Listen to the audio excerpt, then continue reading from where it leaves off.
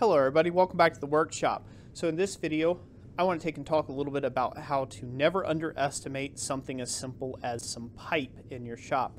So this job right here is a project I'm sending out for a client, a repeat customer of mine. They bought a large copper bowl from me and they wanted to take and gift a trivet to their daughter, if you will. So if you look here, I've got these really nice even curvatures all the way across this piece, and I'm going to take you out into the other side of the shop and I'm going to show you what I did these on. So let's go ahead and walk out this real quick. Let's walk out to the other side of the shop real quick and show you what I mean. Woo! Going fast, going on a ride. So right now I've got a branding iron heating up to get ready to brand the crate for this job. But right here, this is what I produced those nice even curvatures and bends on. Nothing special. This isn't a jig or any sort of fixture or anything. It's just a random bit of scrap pipe I had laying around. This comes in all sorts of different diameters. You can find this at the scrap yards. Most importantly, don't overlook these. But yeah, basically I just put this and locked it in the vise like so, and then just bent the legs around that to a predetermined point, like what hopefully you guys can see right there. Again, that's just a random piece of pipe. So let me go over here and show you some other bits of pipe that's useful. Now obviously I've got some bits of pipe here. This is aluminum. This isn't any good for blacksmithing purposes to try to bend stuff around. It heats up and it just kind of collapses on you, so that's really no good.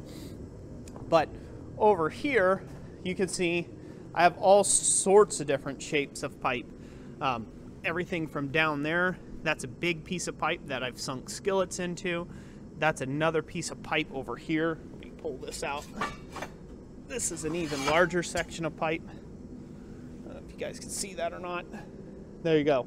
That's like a 5-inch section of pipe right there. Off some sort of commercial project that was just cut off, again, like Schedule 80 here. Pipe, throw that back in there. I've got all sorts of other pipe tucked away back there. This camera probably can't see right now. Pipe, and all kinds of pipe. Different sizes, diameters, you name it. Even square tubing, square pipe like this, square tubing, can be handy to make certain bends and stuff. If you look at the radius here, if you look at the radius on this piece, there you go. You got that nice radius. That might be the perfect, that's probably it looks like a 1/2-inch radius. So if you needed something with an exact 1/2-inch inside corner, you could take something like this. Instead of fighting with it over at the horn of the anvil, or if I walk back over here, instead of fighting with it to try to get it right on the edges of your anvil and find a nice edge for that, or trying to fight to get something round when you're working on a cone, just use a piece of pipe, a section of pipe. And of course, these can be cut off. These can be cut off, they can be shortened, and then a piece of angle iron welded on them. So this way you can lock them, bam, straight in the vise that way, or any orientation that you feel like you might use this at. You can fixture these up real quick and make the really handy little jig that you can bend things around. So yeah, so that's it. Hopefully that's just a helpful tip for you. Just showing you some of the stuff I use isn't rocket science. It's not crazy. Sometimes it's the simplest things that really, really, really help out in the blacksmith shop to get the job done.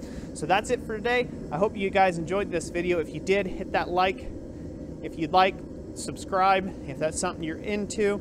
And as always, you can support this channel if you'd like to join the membership body like these fine folks coming up on the screen here. But nonetheless, I hope you guys have a great rest of your day. God bless each and every last one of you, and we will catch you on the next one. Thank you so much for watching.